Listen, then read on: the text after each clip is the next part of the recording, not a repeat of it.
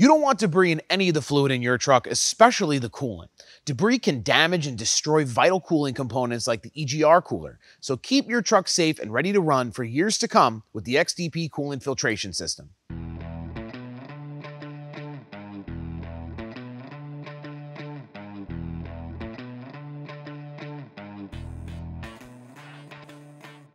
The filtration system is designed to filter solid particles from your 6 liters coolant system. By keeping debris like casting sand sediment out of the system, your coolant, water pump, and EGR cooler can work longer and harder. XDP's coolant filtration system is designed with simple connections and doesn't require any modification to factory hoses. The ball valves and shutoff valves used minimize the risk of coolant loss when changing the filter. The kit uses high-quality silicone hoses to make things clean and simple without using a ton of hose clamps. The filter itself is easy to find. It can be purchased at xdp.com, and the system is an all-around easy install and can be done using only hand tools. Now that you know why you need this filtration kit on your truck, we're going to show you how to get it hooked up on our 6 liter. Relieve the pressure by loosening the radiator fill cap slowly and drain the fluid from the entire system. Assemble the XDP filter base to the bracket using the supplied hardware. Don't install the filter just yet. Next, we'll install the ball valves to the base using thread sealant.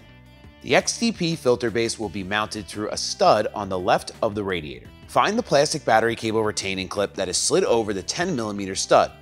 This must be removed prior to mounting the bracket. The mount has a long, slender portion which should go between an opening in the plastic intercooler mounting bracket. If you have an aftermarket intercooler, some modification may be required. Remove the radiator return line and keep the clamps for later use. Install the supplied coolant return hose to the ball valve in the base.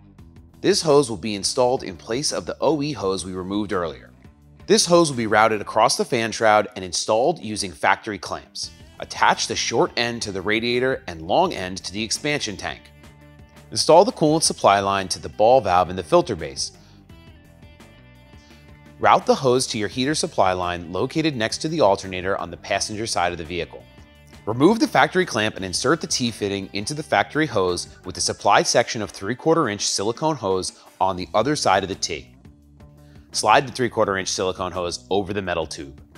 Reuse your factory clamp on the same hose it was removed from and use supplied clamps to fasten the hose to the T and metal coolant tube.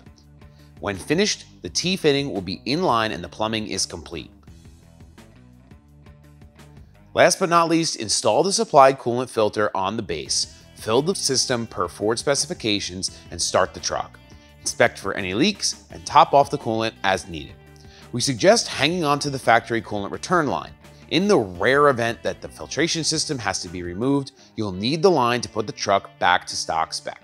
So don't let your truck's coolant system make you sweat. Get the XDP Coolant Filtration System for your truck today at xdp.com or contact your local dealer.